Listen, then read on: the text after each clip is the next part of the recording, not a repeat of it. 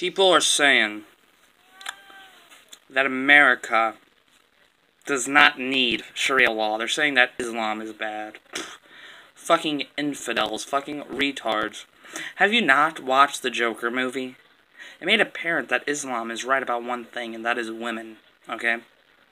Yeah, you follow my drift?